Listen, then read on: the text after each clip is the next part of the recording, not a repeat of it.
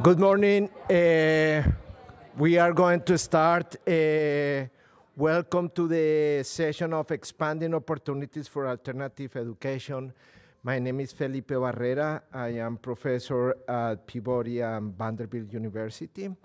And it's my pleasure to kind of guide this session. So we are going to start with a new commitment announcement. I want to invite to the stage Michael DiGrano and Lior Schwartz from Rockland Community College. What is the challenge that they are trying to do? Michael and Lior have made a commitment to address the following challenge. Students who are at risk and in low-income communities have often are often unable to find a path to higher education, either because the cost of a school is too high, or because the associated debt is prohibited, or because the guidance support that they have in high school is not present.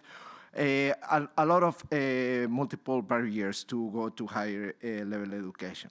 And this student needs resources tailored to their circumstances if they have to chance to go to further their education. So how is the commitment? The commitment called CC Success is working in a solution. So first of all, CC Success create a pathway to higher education for at-risk and low-income high school students through outreach program that discuss options to attending a higher education. One of the options is to go to community college and then to transfer to a four-year institution. The team will partner with local high school and community college to develop student support networks, and this commitment aims to reduce inequality by helping students pursue higher education. Success will be measured by the number of students enrolled in community college, as well as changes in attitude from the possibility of attending post-secondary education. Congratulations to both of you, and here are the certificates for Michael and Lior.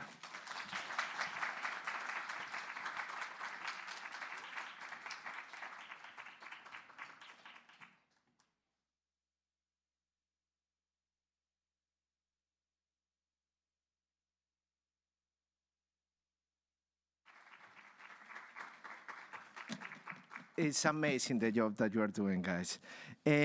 So now I want to invite to our panel. We have three people who are extraordinary, who are doing work in the ground and doing an amazing job. So I want to invite to the podium Pashtana Dorani, David Barth, and Danielle de la Fuente. And please, each of you, take a minute to briefly introduce yourself, telling us what you do and why. So let's start with Pashtana. Okay, am I audible?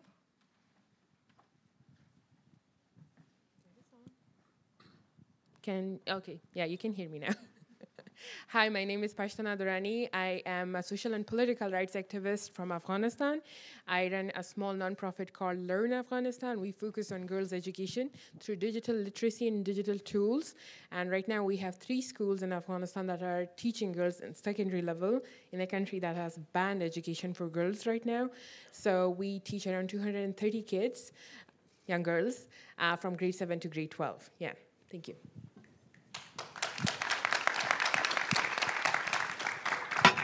Good morning, and I couldn't be happier to be here with this panel and with all of you. My name is David Barth. I'm the head of international programs for Save the Children US, which is, as many of you might know, is a part of the world's largest network of NGOs in service around the rights of children. A substantial portion of what we do takes place in humanitarian conflicts, in humanitarian contexts.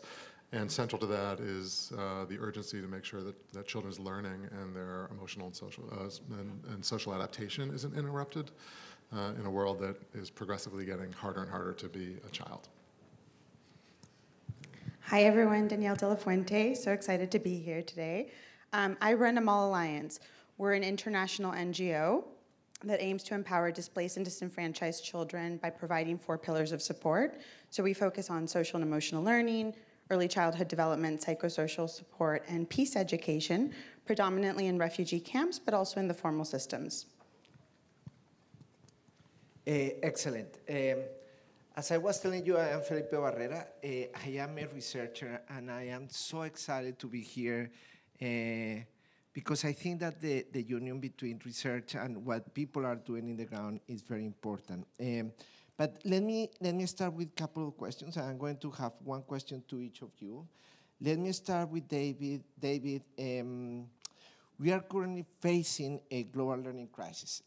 What does that mean, and what is at stake? If you can give us a general perspective of this simple question.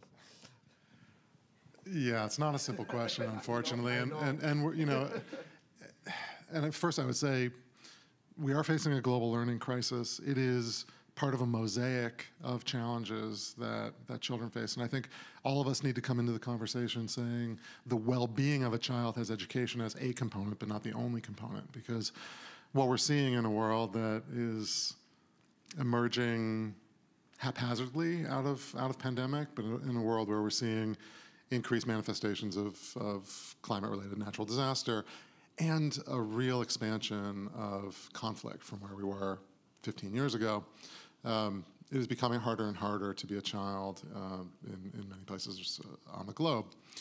The learning crisis itself is maybe a little bit neglected by the international community as some of these oftentimes more dramatic issues are illustrated, whether it's the global hunger crisis or, again, the scenes of violent conflict.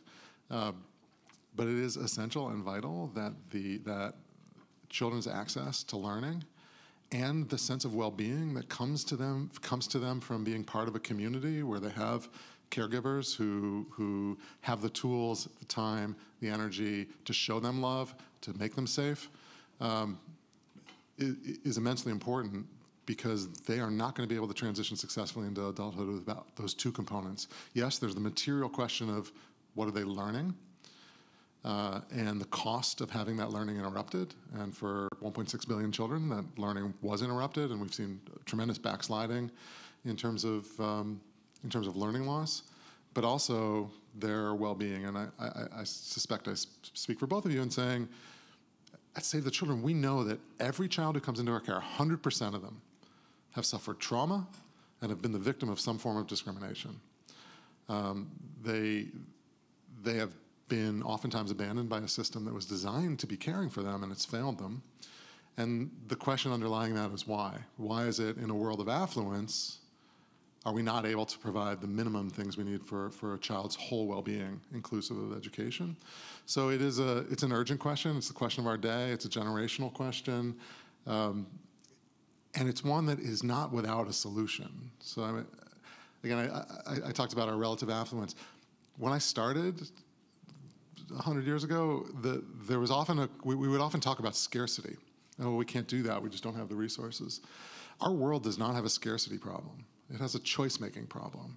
And we choose to allow these children to be excluded from the basic systems that will allow them to grow into healthy citizens. And so it is a crisis. The numbers are stark. I think we can get distracted by saying 20 million here and 50 million there and 1.6 billion over there. The principle, though, is why is it not universally understood that children are being deprived of core aspects of what they need for their own well-being and development? And these are things that we have said as an international community are rights, are fundamental rights. But it's a lot easier to say something's a right than to actually treat it as if it's one. And I think that's the conversation that we all need to be pushing in big places, at the General Assembly and with the UN and with NGOs, but in households and communities and everywhere up and down the line, that educating a child is not an option. Educating a child is not an option, and it's all children. And that includes the ones who are hardest, so children with developmental disabilities or who have access issues. Every one of them has a co-equal right to these basic services that we have historically failed to provide them, and now have gotten worse in spaces because of climate, because of crisis, because of COVID. it's so interesting, David. The idea of choice, it resonates a lot. And I am going to go further when we have more time to go into that idea. But I want to ask Pashtana, like to go deeper in that question, in the sense that you have been working in Afghanistan and you have taken this impossible task of teaching girls and young women who have effectively lost the right of education in your country.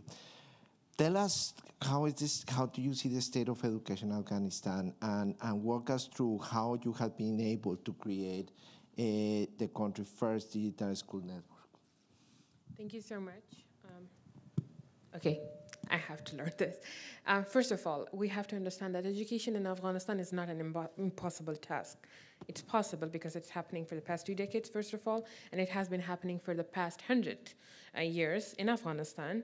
100 years ago, in 1919, we had our first queen, education minister, Queen Soraya, while in the West, people were still struggling to give women the right to vote. So I think for me, my country was well ahead of its time, you know. So now coming back to, is it impossible to educate a girl in Afghanistan right now? No. But it does take a lot of resources. It does take a lot of will. It does take a lot of people. It takes a village to educate a child in Afghanistan. And I think for me, it was only possible because A, I'm stubborn and strong-headed, and all of us are at this point. So I took in the initiative of our government being corrupt. People are like, oh, how do you deal with the Taliban? I'm like, I have been dealing with men way before that, corrupt men. So I know how to deal with that. So in 2017, my own cousin was not able to go to school because the government thought that our district was not entitled to a school. And I was like, you know what, I'm going to challenge that. So I did go to Kabul. I did challenge them politically, but I also went on not to wait for that policy to be changed or not to see if the investigation goes on. I built my own school. I started with her, and we did it together. It was never meant to be something big. It was not meant to become learn. Was meant to educate her, that's it. But then when we started researching, I found out that rural tribal Afghans like us, who come from the mountains, are actually looked down upon because, yes, we can speak English because we learned it from TV or in a school in a refugee camp, but we are still not one of the elite community members. So for me, I was like, okay, we need to challenge that. And I think challenging made it more possible for me. But educating a girl in Afghanistan is not impossible. It's hard, but not impossible. And for me, I think right now, all these 230 girls, every time when they show up to school, that's a huge commitment to learning. That's a huge commitment from all their parents who are sending a daughter to school in a country where you don't have the right to be in that class, where you don't have the right, once you get graduated, to work in that country, and they still are hoping. So who am I to stop it, you know? So I continue to do the same thing what they expect me to do, yeah.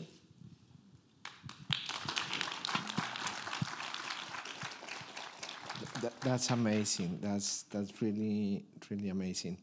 And this idea that, first of all, that there is possibility to do action, and secondly, not to wait, but to create the change is very important. So, Danielle, and again, similar question. You have a lot of experience in refugee camps. Tell us how education happened in a refugee camp, and what innovations have been successful in expanding education access to displaced children, and what needs remains unmet. Thank you so much for the question. So education in a refugee camp, I think let's take a step back. Life in a refugee camp is not easy. The circumstances are dire. You have hygiene issues. You have terrible living conditions. But I think the best way to describe sort of even why we exist is the first time I stepped into a refugee camp. So this was at the peak of the Syrian refugee crisis. I was traveling to Greece, and so I wanted to understand, what did the children go through? What was their experience? And so I visited a camp for the very first time. And I was not prepared for what I saw. It was these horrible little tents. You know, I'm not very tall, and I was taller than these tents. And I'm like, wow, there's 4 people living in this. And by the way, not every refugee camp is the same. This experience was one in Greece. But the circumstances were not nice. And I was talking to the children and learning about their experience. They had all experienced severe trauma, undergoing toxic stress, and they didn't have access to education at that point, because even though in that sense the Greek state was offering education, most of the time they didn't have transportation to get there, or they weren't even in the system yet, so then they couldn't even get into it. So, and there were actors, there were NGOs providing education programs, whether it be in non-formal spaces or even just play-based approaches so that children could play. But one thing that really stood out to me was there was very limited sanitation, and there was this sort of like a porta potty situation, and nobody was using it. And so I asked one of the kids, you know, why is no one using the one area that you can actually kind of go to have a bit of a dignified, you know, bathroom situation? And they said, no, bad things happen in the bathroom. And I was like, well, tell me more about these bad things. And so very quickly I learned about the sexual abuse that was happening in this camp, and I was horrified. I'd been there 30 minutes, and I learned about the bad things happening in the bathroom.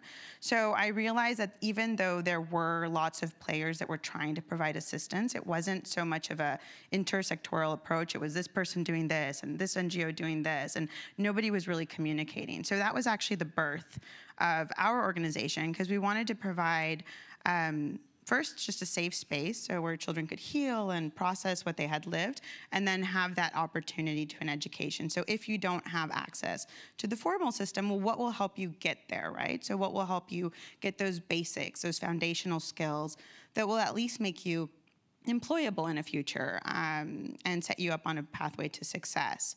Now, in terms of successful programs, there's a lot. You know, there's so many great NGOs, small NGOs doing things on the ground, but oftentimes those don't get to scale. So they're, you know, a small shop, they're doing great things, very localized. And so some of the bigger programs that get to scale, some great examples are like the Better Learning Program from Norwegian Refugee Council, even Save the Children's Aulas de Paz in Colombia, War Child's Team Up. So I think it's really important to understand there are amazing actors on the ground doing great things every single day, but they're not necessarily they're the unspoken heroes that you just don't hear about, because they don't have the resources to do evidence-based testing that will eventually allow them to be uptaken by a national scale. So the players that you do hear about are usually the very well-established organizations that have these programs that can cross boundaries.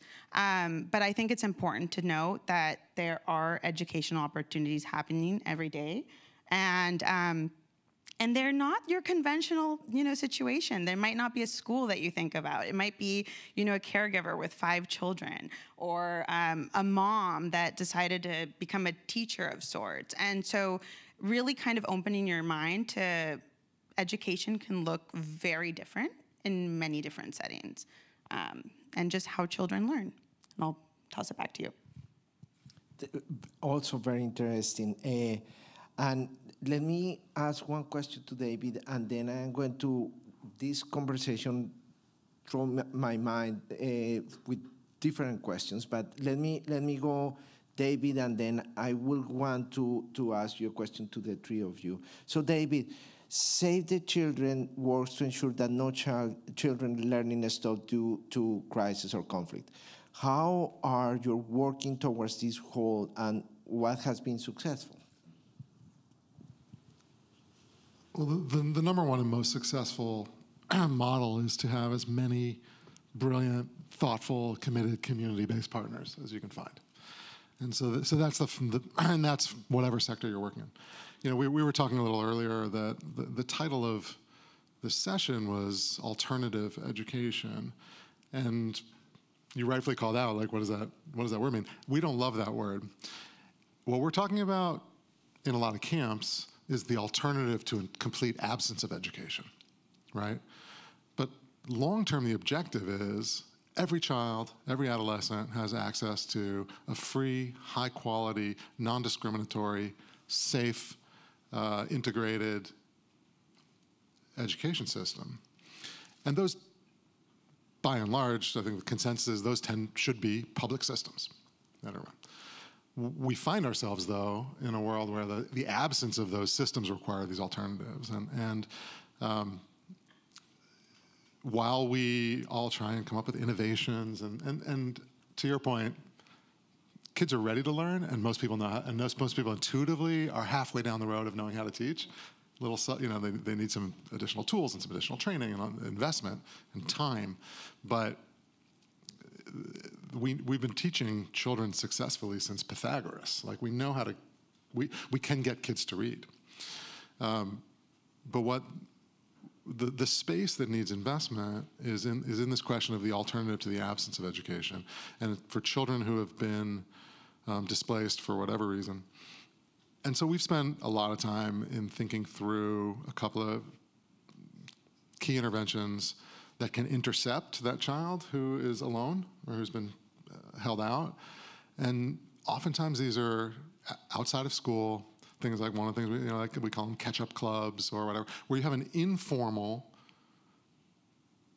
arrangement that welcomes children, and it can be 5 of them, and they don't require a trained teacher, but they're given the materials so that they can be assessed at what level their learning is, not by their age, but by what level their learning is. Because you can be, if you're a 13-year-old who's reading at a 2nd grade level, you're going to need different supports than you would be a 13-year-old who's reading at a 6th grade level. And to put them in situations where they have access to the materials they've been deprived of, but always with the goal of getting them back into formal education as a transition, as a transitory kind of step. You can provide the tools and you can create those safe spaces. You need to make sure that that travels with the psychosocial piece, and that you're doing a little bit more sophisticated sort of case management around the safeguarding and well-being of those children. If you want young women to show up to an educational space, you need to have a clean latrine.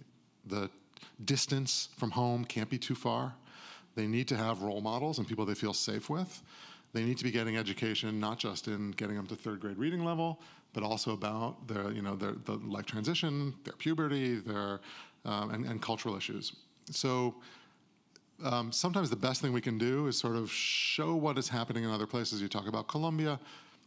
You mentioned this earlier. Like, no, Colombia is not the same thing as Syria, is not the same thing as Yemen, is not the same thing as Afghanistan, but there are some through threads.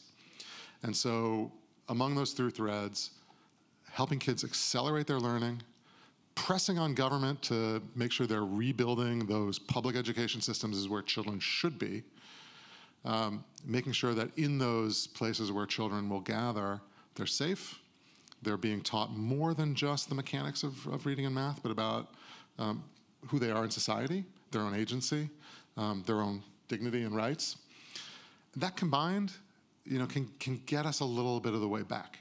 It's not in and of itself a magic, solution, but it does stop the backsliding and allow for that transition back into a formal system. Very, very interesting. I am learning a lot with this session. So let me ask one question to any of you that wants to take it. One common thread in the answers is the following. We are teaching our young generation so that they will have opportunities to the future. So, and we are thinking about, for instance, kids that are displaced and in places that are usually not their own country, or usually. Have you think about this problem that, hey, we are teaching these kids and they need to have a future, for instance, in the labor force, and how do we do that? How do we solve that transition? Yes, we are teaching the kids. Well, let's hope that we can be able to teach the kids. How can we give them options so that they can be successful later in life? I'm happy to jump in here. So I think one of those is offering skills that really can be transferable from different environments. So oftentimes when you're talking with children on the move, They're in continuous movement. So maybe where they're learning at that point might not be where they're going to be in 2 years. But if you teach them skills that they can take with them, that are actually skills that employers are looking for in the future, like creativity, empathy, teamwork, planning skills, these are things that it doesn't matter what context you're in, you're really creating that critical thinking necessary for a child to be able to face any challenge that comes up along their way. And I'll open the floor for anyone else. I think I might add to that is like one thing we have to understand that in the next 10 years, the world is going to be different. There's going to be a new industry. I'm a very pragmatic person, so I like to catch up with times. And especially when you're from Gen Z, you know that the world is transitioning around you all the time. So what do? First of all, it doesn't have to be that you need to be fully ready for the future, so you don't have to be fully ready. You can, however, do your own research. The minute you know how to read and write, it's the minute you need to understand your own pathway. You don't have to rely on a huge system to become the person that you want to be. It's a good thing to have, but most countries don't have that. So how do you challenge that? How do you transition from that? Let me give you an example of myself. I grew up in a refugee camp. My father used to drive us to school 30 minutes each side, and I was only allowed like 1 hour of TV every week on Sunday. So we had to go to school 6 days a week, and it was not easy, but I didn't learn much in the school either, I'm gonna be honest. What did I learn at home was actually my father giving me books, random books. I read history, I read geography. I didn't read Cinderella or Snow White, no. I read about Afghan women in the ancient times, how they led all the army and how they fought in wars, or how they managed schools, how they sent women to Turkey to learn. So that helped me understand, okay, this is not something new. We have been doing this for a long time. And I'm not a very big fan of inventing new wheels. No, you should work with the tools that you have. So I think for me, my students who are learning right now in my schools, I'm giving them all the tools. Now it's up to them how to utilize them, how to use them, how to transition with that. And I think we need to be good at that system. We need to provide the tools available, but we also need to give them that free space for them to make that world, to make that industry in the next 10 years. Very, very cool. Another common thread in the answers is the following. It seems that what we need is very atomized, very decentralized system in which there are a lot of initiatives coming out. That can be a possibility. That a lot of initiatives from the ground, from the communities, and that will have an impact. That poses the problem of how we organize that very complex system. How can we organize all these initiatives? There are a lot of people in the audience that have a lot of initiatives that are coming out. How is the mechanism that we can organize all these initiatives? Or do we need to organize them, or we just allow that type of natural growth to happen? I don't know if someone has any ideas about this one. I can jump in quickly, but I'd be fascinated to hear what you think. You know, you talked about technology. It is much easier now to unite around the power of people with a shared vision in space than it was 20 years ago. Okay, 20 years ago, you'd have to fly in on a bumpy flight to some place like here, and hopefully you meet somebody and you give out business cards, and maybe they call. You know, the system now, you guys can find each other. Yes, there's an umbrella organization here which has brought us all together, and that's a really vital function. But the next burden of building out a community is on each of you to say, you know, who do I want to be my fellow travelers in this journey? What matters to me, and are there other people that it matters to? I guarantee you there are other people that it matters to, because there is a universe of like best practices and new interventions. They are widely available. They are not hidden. They're not secret. But putting together both the mass of service providers, but also the advocates who can help change systems is where the action's going to be. And so that is a little bit of a request to all of you to as you think about the questions in your own commitments, spend some time thinking about who you want on the journey with you. And the closer they are to the children that you want to see served, the better. The closer they are to the communities, the better. So, because like I said, there are a lot of global assets. They're out there. We can find them together. But the power in your network is going to be kind of local to global. And I'd love to second that. So there's real power in partnerships and networks. And I think it's really important to learn early on. There's no one solution that's going to solve all the problems that we have ahead of ourselves. We really need to build on each other's core competencies. So once you start learning, like, oh, maybe this organization does something fascinating in health, and maybe this one does something in protection, and oh, we're working in the mindfulness space. How can we all work together? What's our common goal that unites us? And how can we really complement each other's efforts? And I think also when you're thinking of partnerships, you need to make sure that wherever you're working, the government, the private sector, the NGOs, they're all involved because each of them play a real role. So if you start a program, eventually you want it to grow, right? If the government's not on board, if they're not at least somehow involved or aware, you need to set yourself up for success. And so building those partnerships really early on. So do your due diligence, do your research, understand who are the players in the field, what they're doing, how it works with what you're doing, and just approach them. It all starts with a conversation. Hey, I'm doing this, and we're doing this in Afghanistan. How can we work together? And then it's amazing what can blossom when partnerships take full bloom. I think as a young person, when I started learn, I was 16, 17, and I was very strong-headed. I didn't listen to a lot of what was told to me because I didn't also believe in it, because I was like, that has not worked in my community. How do you expect me to actually make sure that it's working now? So sometimes it's good to challenge stuff. Sometimes it's good to question stuff. But at the same time, you have to understand a few things. You need to have a mentor. As she said, you need to have a mentor. Reach out to people. If people are not nice to you, or if the mentor who was your hero didn't turn out to be the hero that you thought, follow them, follow their journey. We all use Twitter, we all use Instagram, follow that journey. Learn from that. That's a big learning material you could have. Second, read books. Read a lot of books. I have read so many books on education in Afghanistan, I can practically name you 20. Do that for your own community. If there are no books, well, then start focusing on one. Write one. Talk about it. Research about it. Last but not the least, best community practices that have been taught within your own community before you go out on this best model practice, What has been taught in your family?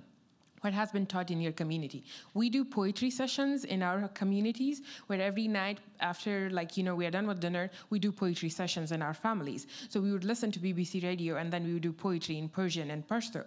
Maybe you have a model like that. Maybe focus on that. That could be a good start. So for you, it's all important. But when you're 4 years into your journey, you'll need to have some time to your own self. So focus on mindfulness, focus on peace, calmness, focus on how to be more present, to concentrate more. And I kid you not, there will be times where you would be happy that Monday is there and you will be starting working on the stuff that you like.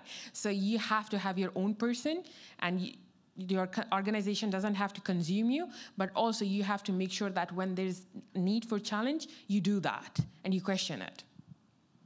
Can I quickly add one thing? Don't be afraid to fail. Yeah. So it's very easy to come to these panels and see, oh, they're doing this amazing project and they're doing this great thing. Yes, but to get there, it was a long journey. And there were a lot of failures along the way. And so it's very okay to ask for help. It's very okay to communicate and say, hey, I'm working on this and it's really not working out. Like, I saw that you did this really well. How did you do it? So don't be afraid of that bumpy journey. They always tell us in these things that that failing fast is a good thing to talk about. I think the question you initially raised and you followed up on. I think we as a whole ecosystem, certainly in the places I've been, we've really failed at the transition of adolescents into the workforce body of work. It's been and it's a sin I'm going to carry with myself that I have supported the training of a lot of young people for jobs they never got. And so understanding the dynamic, you've got, and you learn. You say, well, I didn't understand the market. The Ministry of Labor, had some other plan. The quality of the material wasn't any good. The kids weren't that interested in it. There are a million reasons, but you gotta be honest with yourself and say, we've been really good at getting third graders to learn how to read. We have not been really good at getting adolescents to transition successfully into the workforce.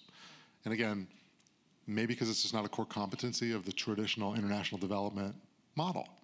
But if we're going to talk about education, it is education for a purpose, and one of the big purposes is citizenship. But in order to be a productive citizen, a great thing to have is a job.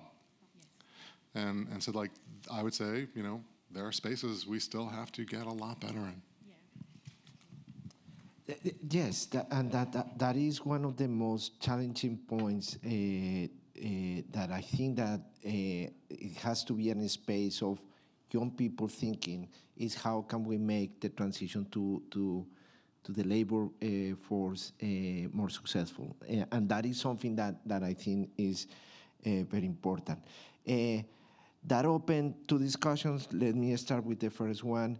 Danielle, what is the role of education in the sense that education should be more than cognitive learning, socio-emotional learning, citizenship? So, in your experience, how do we do that, and what are the importance of all these skills that are very different from cognitive only? Well, so we definitely believe that social and emotional learning is the precursor to any type of learning. And let me explain why. So as I mentioned, as you've heard, children that have, experienced trauma and toxic stress and adversity, they find it very hard to learn and to connect with their peers. And so you might put a child in a classroom, but does that mean that they're actually learning? And I think now with the pandemic, I think most children around the world have now experienced to some degree what other children in crisis conflicts have experienced because they were out of school, right? And so now they're coming back to school, but they're dealing with anxiety and depression, and their mind's not like, okay, well, now I'm ready to learn math. And so unless you really understand how to first identify your emotions, you might be angry, you might be frustrated, you might only know that there's 5 emotions instead of, a whirlwind of different emotions. So first identifying that, then learning how to manage that emotion and how it affects others. So maybe what I'm feeling and my actions are going to affect others. So that empathetic aspect, the compassion. And then how do you work with people that are different from you? So how do you have a goal, you have a plan, but maybe there's someone from a different color, from a different religion. How can you all work together? These are all those social and emotional skills that need to be taught that unfortunately are not usually in the education systems. And so I think the pandemic did us one favor that brought to attention like, hey, this is important. Maybe we need to talk about this. Maybe we need to look at mental health and well-being before learning. But systems take a long time to change. And oftentimes these are add-on programs. It's the after-school model. It really hasn't been integrated into the system. But I think if we're thinking of learning as a whole, we need to look at a whole child development approach. And that definitely means the mind, the body, and the spirit. And so we focus on the well-being and the emotional side of things because we know that a child that's emotionally resilient is going to be more ready to learn, more apt to receive information. And they're also just going to be more successful adults that are going to know how to navigate any of life's circumstances and be able to be a team player and integrate into the society that they're in now, but also a society that they might be in the future. So that's why social and emotional learning is so important. Oh, and I forgot to mention, it's a very good way of rebuilding trusting relationships. So oftentimes you've experienced trauma, you don't feel safe, you're in this state of fear and flight or fright. So it just kind of allows children to really understand that they can build trusting relationships and form those bonds again that kind of bring them back to course. Very interesting. In the line of work that I do, we are thinking about two things that are different, which is mental space. Kids cannot learn because they don't have the mental space, either because they're preoccupied because of the situation or poverty, or the other one is, hey, how can we equip these kids with socio-emotional skills that allow them to work later in society, in the labor force, et cetera, et cetera. But those are, it seems that you are thinking that this is a dual thing that you need to put. So that is, that also opened the discussion of Save the Children and your school, but how are you thinking about this problem of socio-emotional skills?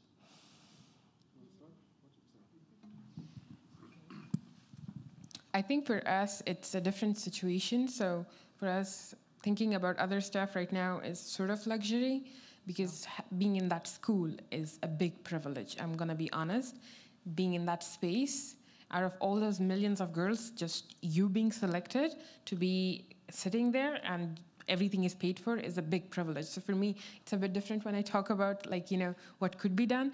But yes, one thing I do believe is that young girls do need access to that whole holistic approach, where you do know that the girls are going through something, especially in their teenage ages, when they're right in the 13 and their body's changing, their mind is changing, they have all these hormonal things going on, but then at the same time they can't go to school, and now they're going to a school, but it's a secret school. So all of that is happening, but at the same time, you have to make sure as an educator, are you just a teacher, or are you making sure that this person carries the torch further? So for me, all my students are the future leaders of Afghanistan.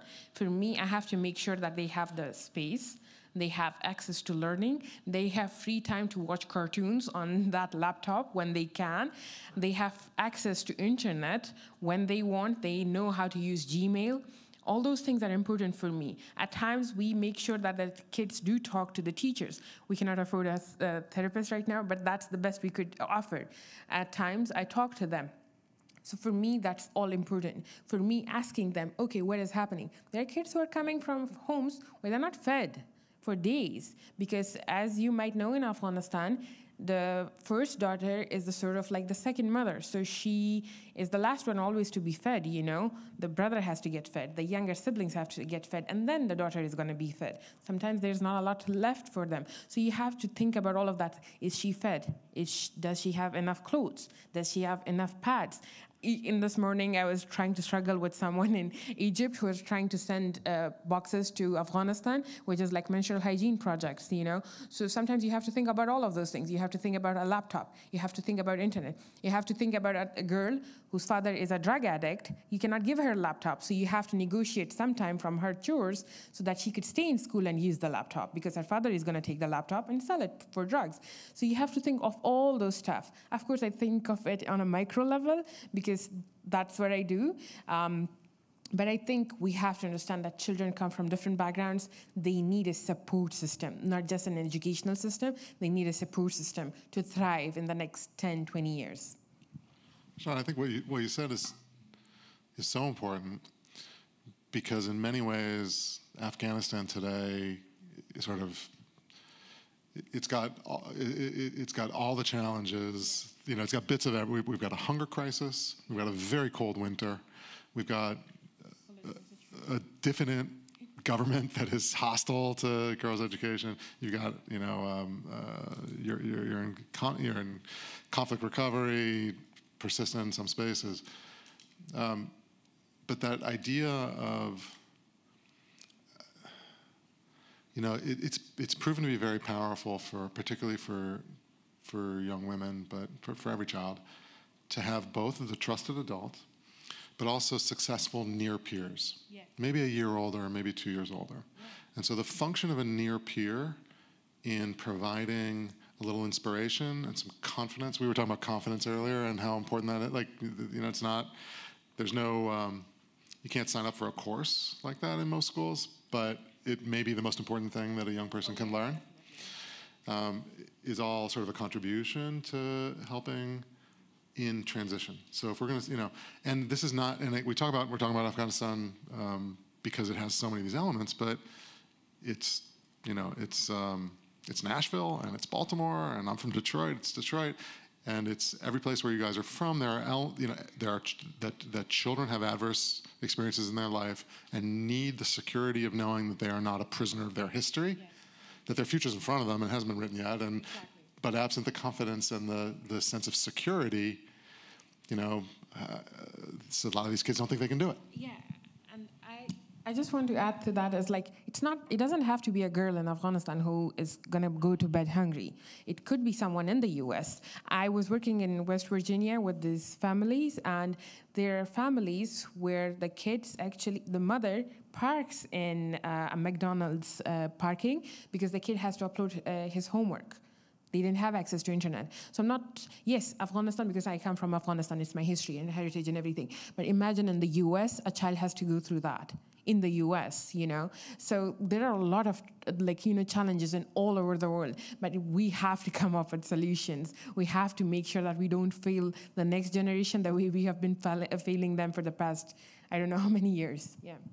Can I just add something? I think Pashtana made a really important point about education in general, about girls and boys' education is not necessarily equal. And so whether you're talking about Afghanistan or we work in Bangladesh and in Uganda, oftentimes girls just don't have the same access to screen time. So if it's a tech program, you have to think about it. Well, you might be providing a solution and it's really helpful, but at the same time, you might be actually creating a bigger divide if the girls don't have access. And so really being conscious and mindful and intentional about your design of how you're gonna deliver your intervention or your solution, because there are factors that play into that. Yeah, just a quick follow on there. I think or maybe the current frontier in discrimination is technological discrimination. And I think technology can help bring learning to places where it hadn't gone before, but it is also going to be much more, it's going to exclude a lot more if we're not very mindful about building out broadband, about giving access to at least to appropriate technologies for different environments. And that's a space where we can all be active in calling out. When someone comes to you and says, well, I just developed this new app to do this great thing in education, you say, well, okay, but who's that really going to serve? Yeah. Right? Do they have electricity? Yeah, I mean, is the app the thing that really is going to solve the problem? Because once again, there, whether it's the kid in the parking lot of the McDonald's trying to wave their laptop to get a Wi-Fi signal, or any of the children that we see anywhere, we're seeing, and I was at a dinner and we were talking about the new PISA and TIMSS tests and how they're going to be online and they're going to be this great new analytics and this fantastic data. I was like, yeah, but now you are further compounding all the kids who aren't going to get, and their schools aren't going to get good PISA and TIMSS results because they can't do it. Something that is interesting about this conversation is that there are common problems that doesn't matter the context that we are facing. And we need to start thinking of solutions that are for those common problems. Of course, the solution have to be tailored to the specific context, but the common thread that you said, David, is there. The problems that we are facing in education are very similar. It doesn't matter if you are in the United States or if you are in Afghanistan. Of course, there is compounded problems. But clearly there are some common thread in this discussion. One question for the three of you, and before we open to the public question, is the following. Tell us some of the most creative solutions you have seen for education access, either at the community or organizational level. So, and I want to expand that question not only to access, but also to, let's say, learning. So, what is the most creative solution that you have seen? This is important for a crowd like this because this is where the potential of innovation exists that we know of, and I think that will be an important. It will be important to hear what have you found in the field. So for fear of self-promotion, so we won UNHCR's COVID-19 challenge in 2020 to design an education and emergency prototype. So really think of innovative solutions that address a common problem across different contexts in displaced populations. And so our solution, Colors of Kindness, has been sort of a very innovative approach to addressing this. It's very cute. We have these gender-neutral blobs. We use podcast instruction. We have a digital workbook. So it does work on an ed tech platform, but it also works offline. So our learning management system does cater to audiences that are that don't necessarily have access to internet. And so one of the reasons I would sort of feature it as a innovative solution was we first piloted in Bangladesh about 2 years ago. Since then, it's also been piloted in Uganda and in Greece, but more recently, the Greek government asked us to scale it to all schools within Greece. So as of September, we now have it in every single school in the country. That's a very rapid scale that's usually unheard of in the education space. It takes a long time. You have to get your evidence. You have to scale in one location. You can't cross boundaries. But I think the reason it's been able to scale quickly is because it addresses a common problem, that you have children that aren't necessarily learning because they're dealing with all of this anxiety and they need to build their emotional intelligence prior to learning. So I would bring our solution as one, but there's a lot of really fantastic solutions out there, and I think looking at those accelerators and incubators that exist, this is where some of these great ideas get born. But they're not necessarily a brand new idea. They're using the tools that already exist. So leveraging what's already there, but in a different way of presenting it.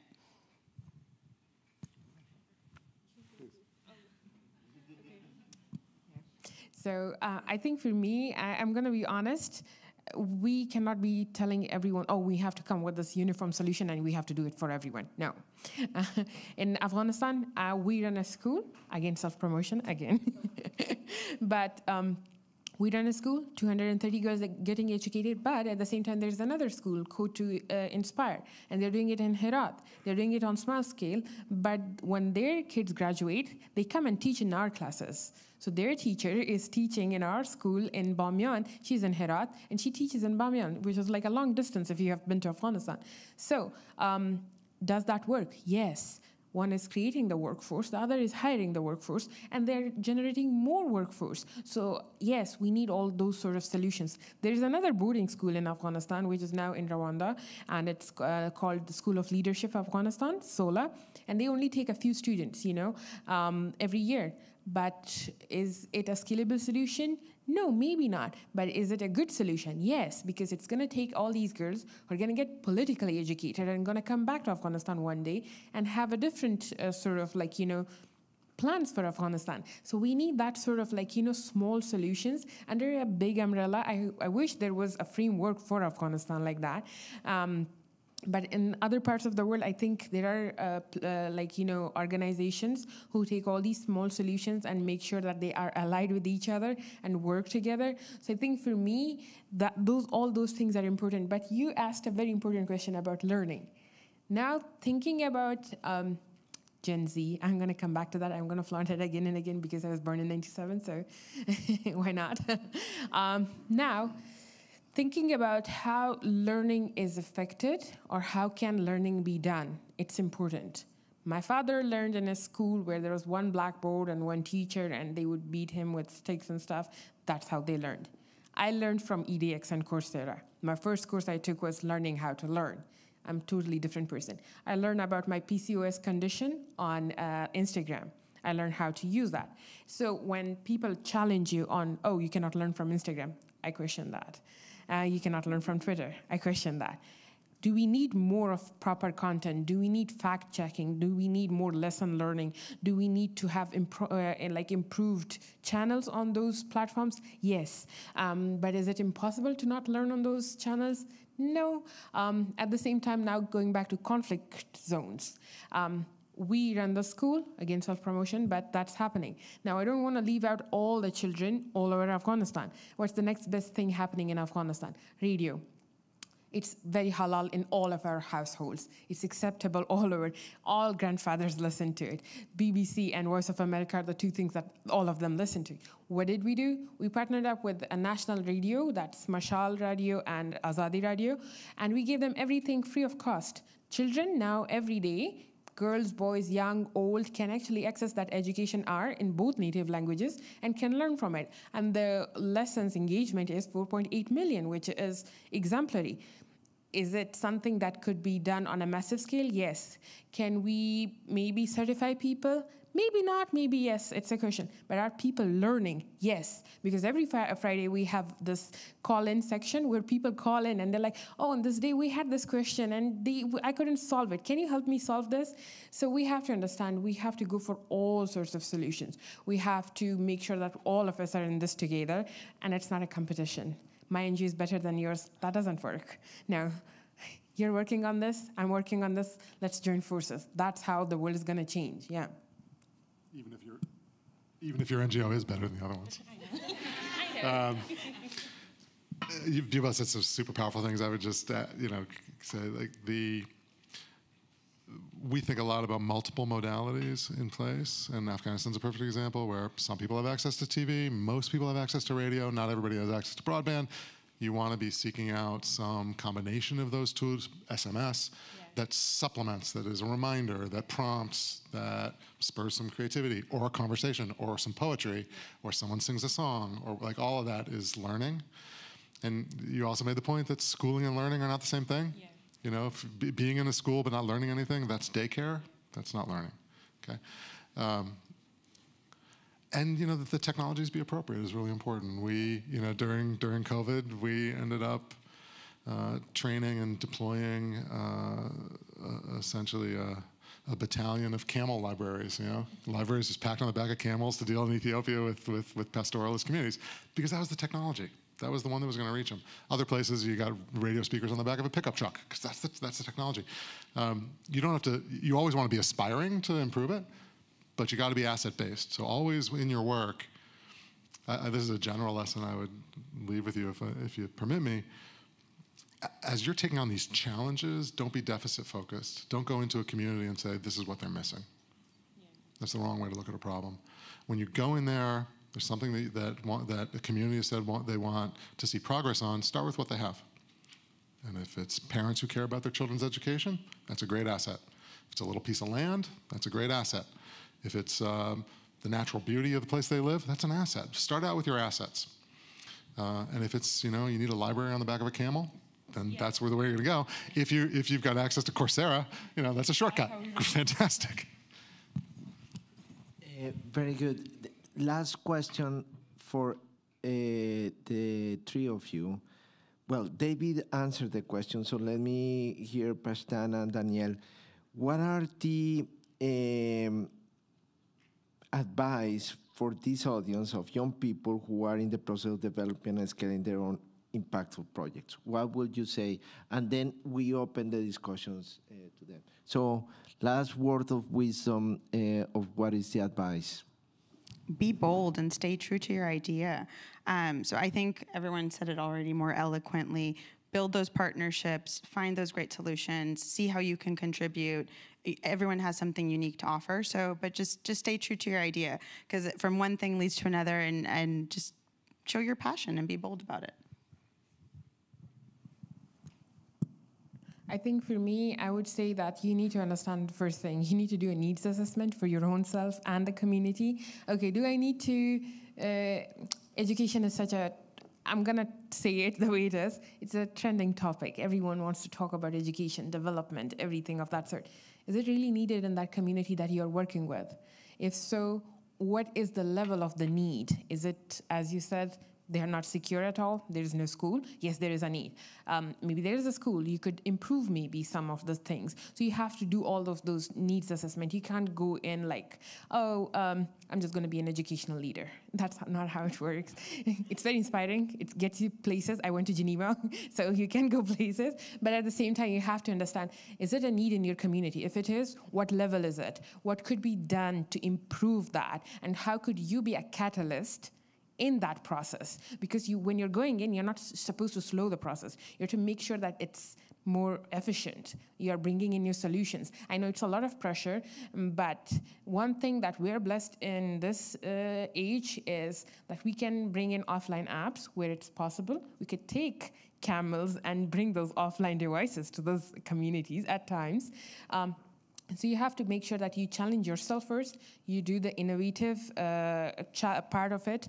You don't have to go and make an app. Use the resources available to you. Please don't be a app maker. Just go with what is available. And then at the same, you guys can make an app. Don't worry. They both are disappointed. They're like, what? If it's in your native language, if there's a need for an app where, I want to teach in my own community, in my own language, then do it. But if there's something available, please improve that. Please don't waste your resources. Those are the important things you need to do. And most importantly, find a mentor, focus on your mental health. Those are very important things. Very good. One topic that happened, that was mentioned here is, guys, failure is okay. It's okay. You keep trying, and there are some moments in which there are no success, but you keep trying. Anyway, so let me open for questions of the public, and you have a fantastic panel here. Use it. So who wants? Ooh, very good. If this were my class, I will be super happy. So let me take 1, 2, and 3 questions at the beginning. You in red. Okay. And then here is the Thank you. Okay, I'm not sure. There we go. My name is Amy, and I'm coming from Northwestern University. And first of all, thank you all so much for taking the time to be on this panel today. This was so incredibly just informative and interesting. But I want to ask, you all mentioned a big plurality of risk factors to education, like the bad things that happen in the bathroom or food insecurity at home, that lead to that state of toxic stress that's antithetical to actually learning when you're in the classroom. And I guess my question is, like, what's the role of the educational NGO in looking at some of these upstream contextual factors, and what effective interventions have you seen in upstream prevention?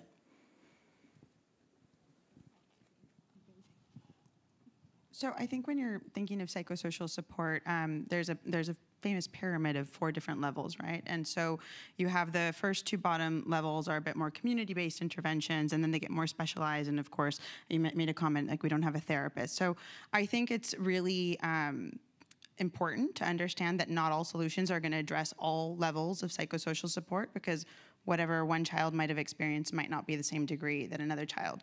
But if you provide a space where children are starting to understand and process what they've lived, some of those more exceptional cases that need additional support become very apparent. And so in our case, we, for instance, focus on 3 levels of the psychosocial support, but we don't focus on the top tier. But when we train teachers, we train them how to identify some of these cases, these special cases. And then once that's identified, then you can send them along to the appropriate party. So whether it be a Save the Children that might have the more specialized training, or UNICEF, but then that's where the partnerships come into play, right? So, so in our case, we can't provide that additional support, but we know how to channel the child so that they can have that additional support. Yeah, I would just say it is an obligation of the NGO to understand the circumstances of that child, and there's only so much that can happen inside of a classroom or inside of a child-friendly space, and that's where this question of how interesting are your partnerships becomes important, because we've found that one of the principal ways to improve the educational experience is cash and voucher assistance to the family. Right? It's not an educational intervention. It's not, getting the right book on the camel. It is recognizing that child as part of a family that needs cash voucher assistance. And then you say, well, who's doing that? Who does it well? Who does it in a way that doesn't endanger, a woman-headed household? They're all unique circumstances. It doesn't have to be your expertise. But your expertise, your obligation in the education space is understand the circumstance of every child. Very good. It's aquí, yeah. Yeah, hello, my name is Zakia. I'm Professor Felipe's student in data class. So my question is, how are we supposed to ensure that alternative education opportunities are implemented in a way that is equitable and just, yeah, that's my question.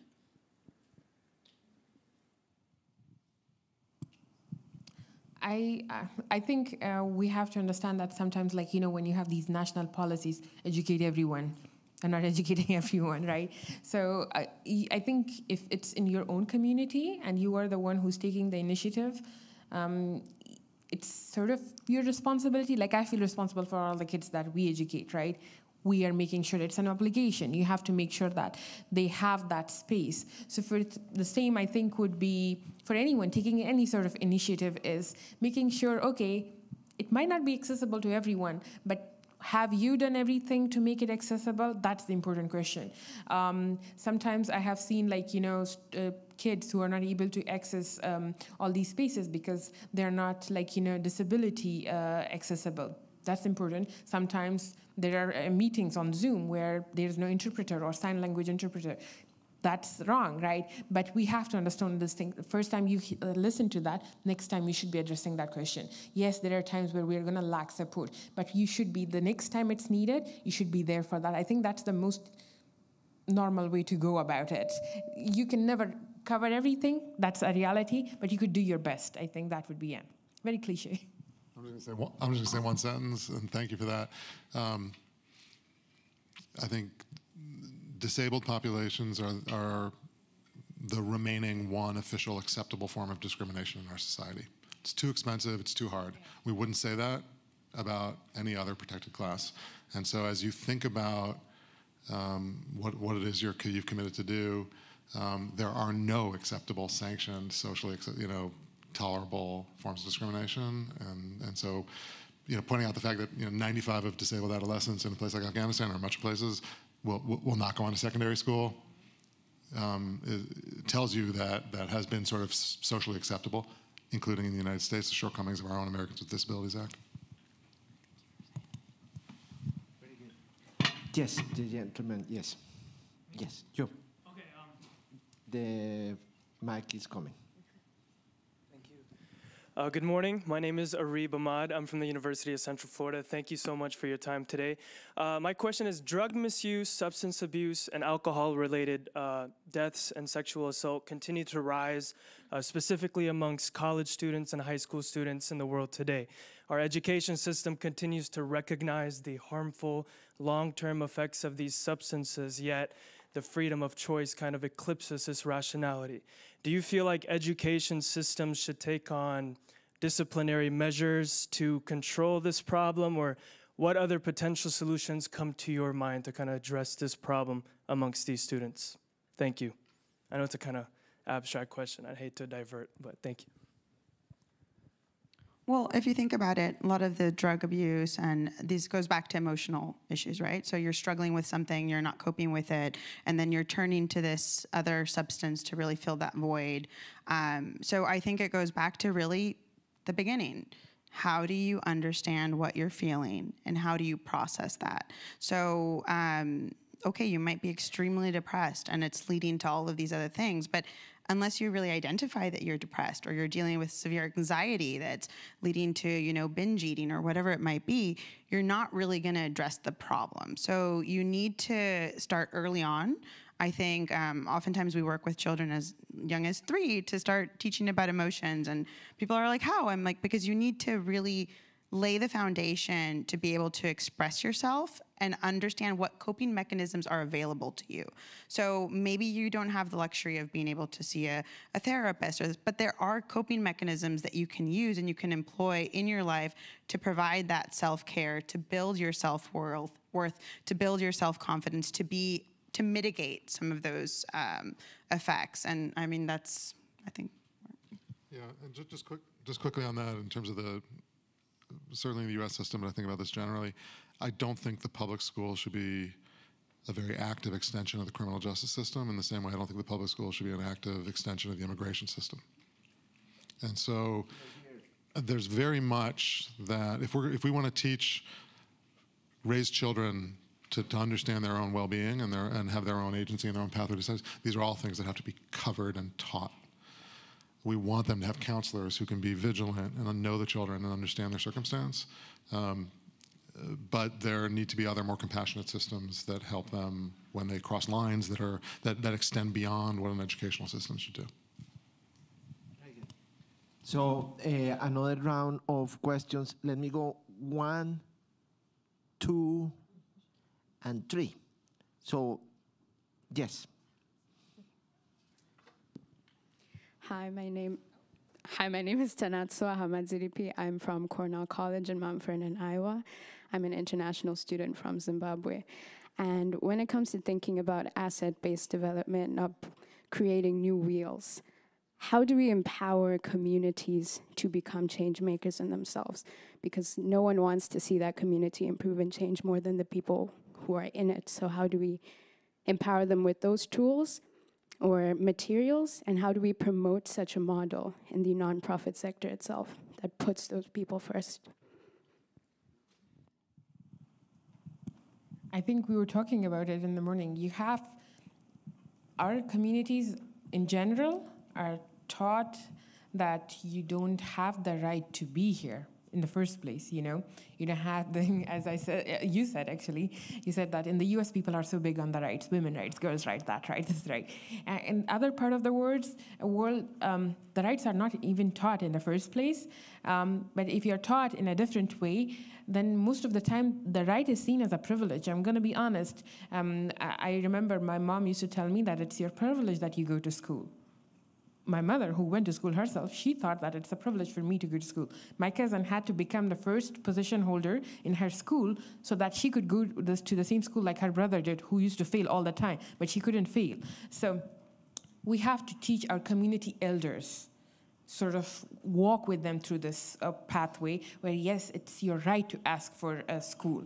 I don't know how many times I have actually fought with my community leaders, but then taken them to the place where they were supposed to ask for, like the governor's house. Oh, why is our school not open? Why is it not until grade 12? Why are the teachers not paid? The elders wouldn't ask. They're like, oh, how can I ask a governor this thing? Because they don't know that they can do that. It's the sort of thing that you have to do. So sometimes you have to be that change. You have to be that teacher, and it's okay to be young and teach that. But be kind in your when you're approaching them, and don't be the sort of person who's like, oh, I'm going to teach you. No, let's learn together how we can transition from being stuck in this place to a better community living situation. I think that's where it comes, but also at the same time, you have to work on the needs, on the asks, on how can we better the solution. And you have to show it to them, the community elders, the young people, the mothers, the big part of the community, the mothers who have to send their daughters to school or their sons to the school. They have to know what is happening there. I think that's the best way to transition, even if you don't have governments, even if you don't have nonprofits. If the community comes together, I always believe people are the power. So when they are all together, you can make things happen, yeah. The question of collective action is one of the most difficult questions. How do we actually implement collective action is one of the difficult ones. And guys, this is also your job. But anyway, second question in this round. Hi, everyone. My name is Shamim. I am from University of Nebraska Medical Center. I'm originally from Pakistan. I just finished my PhD in epidemiology, and I, like everyone else in this room, I have dreams and plans to do some great things in future, but we know sometimes things don't go according to the plan. So my question for you is, could you share one professional experience where something didn't go according to the plan, and what did you learn from that experience? Oh, Thank I you. love that question. I was jumping to go first, but it's not my panel. Go, guys. I think for me, and this cannot leave this auditorium, okay? Please don't. They still find us. Please. So I'm 17. I'm crazy. I have this notepad. I keep on telling my dad, this solution is going to work for this community, and we're going to do it. You're going to give me money because nobody else going to invest in me. And my father had the money. So I was like, you're going to give me $2,000. And he's like, you know what? We'll think about it. I'm like, I don't want to think about it. I need the money right now. So in the morning, I get $2,000. I go to Kabul. I get the NGO registered. And I have this backing from this one NGO that I cannot name right now, but so they're like, we're going to fund you, just get your license number and you can start with this community. And I'm like, okay. I get all my friends, everyone on this place, you know. We get registered, we get everything done, we send them the proposal, and 10 days later, they're like, we cannot fund you. And I'm crying, my eyes are this big, and I'm teary. I'm like, what am I going to tell my dad, you know? What am I going to tell him that, yes, he gave me the money and I wasted it, and nobody even believes in my idea in the first place? Fun story. I still worked despite not having the money. I took more money from my dad. I mean, somebody had to. So I took the money and I started 5 tablets. And we started with the most remote space, and I started working with Dorani, the girl that was educated a year ago. And we go to these communities and we talk to them, and sometimes they're like, oh, you're infidel and you're doing this. I'm like, yeah, whatever. But so we get the stuff done. And then after 2 years, a radio channel covers our stuff. And guess what? This NGO wants to fund us now. They want to work with us now. They want to have our logo on their label. And that time I was like, okay, do I become this person who's like, you know what, I don't want you guys, I will do it on my own? Or do I become more pragmatic? And I was like, you know what, we need to take their money. We need to take their money. And we took their money. And we did amazing things with their money. We still do. So I think at times you have to learn, you have to transition, and there will be your day. Everyone has their own day, and you'll have that day. So sometimes there are failures, and I remember crying my eyes out. I thought, my life is over at 17. That's it. My mother is not going to allow me to go out of the house anymore, or something like that. But yeah, well, things change. So I think for me, take that risk, move further, even if nobody's believing in you. You have to believe in yourself. You have to 100% believe in yourself, and you have to take your father's money for it. So. Too good a story. It's too good a story to follow, but it does make me feel like we should have had your father on this panel too. There's probably 2 sides to this story. To what you're saying, like, if we are going to decolonize this industry, if we are going to democratize this industry, if we are going to be true to our commitments to be anti-racist, we're going to have to take risks on a lot of local organizations that don't have infrastructure. And certainly, the question is failure. Like, I have, over the course of my career, funded a lot of organizations that couldn't pull it off, and there were compliance issues, or there were performance issues, or whatever. But you don't call it failure, because you are seeding the ecosystem.